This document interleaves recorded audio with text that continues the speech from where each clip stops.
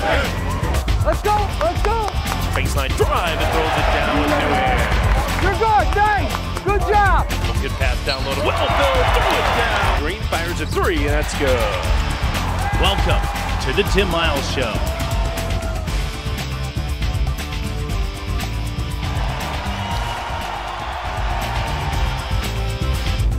Well, hi everybody, and welcome to another edition of the Tim Miles Show. We talk some Colorado State Rams hoops. Brian Roth with you, and another successful week for the Colorado State men, as they only had one game this week, but it was a winner. A big Mountain West Conference contest, a 68-62 win over New Mexico. We're joined by the coach, Tim Miles, and the resume continues to get built for your ball club. You guys went out, bought the nice cardstock paper, the resume paper, you got the nice font, you hit best printing quality when you print it out. The resume is looking nice. Yeah, well, it's getting better, but it's not time. They're not looking at resumes for a month, so we're excited about where we're at. It was an important week for us. We had one game, so we got some rest. That was important.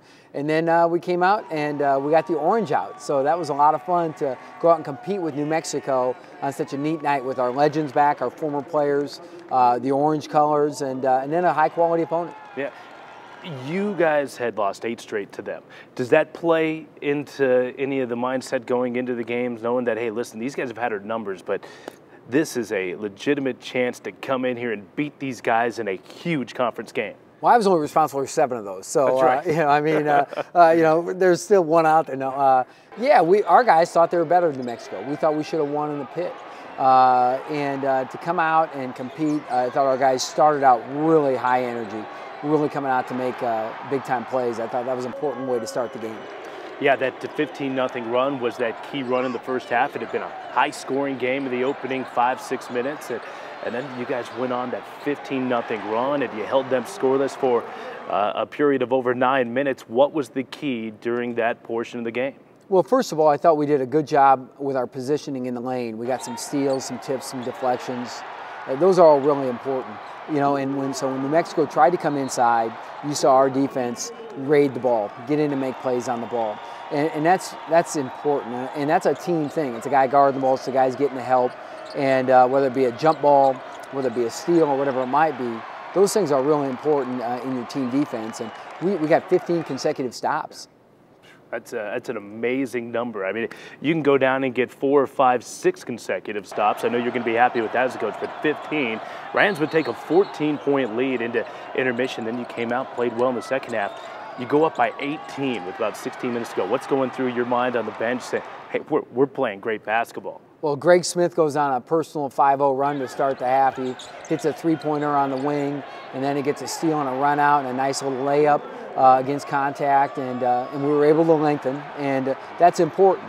And I thought that our guys, New Mexico started to get on the attack at the end of the first half, and I thought our guys really did a good job early in the second half extending our lead.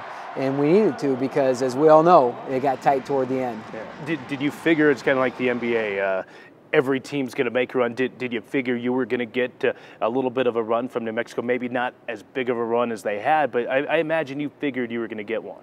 I guess I was only surprised like one time. When it got to 3, I was surprised how it got to 3 late in the game. And but we didn't do much on offense. We had consecutive charging calls. We had a couple plays we ran where we missed Andy inside. He breaks open and we missed him. But at the same time, we had a great play where we ran a little back screen for Andy, and Travis throws a nice no-look pass in there. Andy dunks it, and the crowd goes crazy. And we made some free throws. You know, Dorian made a couple, getting fouled, handling contact out there out top. Jesse made one. And those are all important things as you try and win a ball game down the stretch. Yeah, Colorado State hit 5 of 6 free throws in the closing minute and a half. Again, they win 68-62. We thought rebounding would be a big number in the contest. It was, although New Mexico kind of got you in the second half, especially on the offensive glass. But Drew Gordon, their big post player, had 16 boards against you the first time around.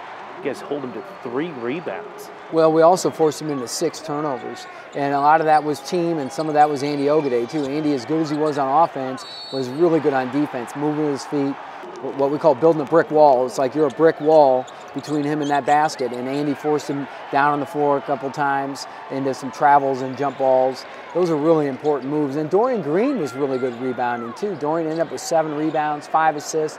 Really hasn't found his shooting touch in the Mountain West Conference play, but he's doing a lot of other things that help the team. Yeah, Pierce Hornung again making those little plays, especially at the end with the final steal that they don't always show up in the stat book, but they're always so key. And I thought it was another good team effort out of you guys. And, yeah. and it seems to been that way over the last, well, really the entire Mountain West Conference. It's been a team effort. No question about it. And Pierce's steal was really important for us. And I thought that as we looked up, everybody did a nice job. There were different guys that contributed in different ways again. That were really helpful. Greg Smith had one of his best games, and when you look at all of those guys stepping up, and still the absence of Wes Eichmeyer, who we're trying to get back into play, if we can get Wes going, and it's little by little, but we have a nice club, and I think a club that can do damage in the Mountain West and hopefully in the NCAA tournament. Yeah, Eichmeyer only played 6 minutes, all of them in that first half, as he still tries to come back from that foot injury. Okay, final thought, that orange out here is another great crowd here. And, you know, one of the main attractions now when you come to Moby Arena at the under 4 timeout to the second half, the band leader for Colorado State gets crazy. They get him on the Jumbotron, and this place goes nuts. He's wonderful. You know, he's only a grad student, so we got to find a way to keep him here. And he does a great job. You know, I've seen him in person and do his act. You know, when we had a bigger lead.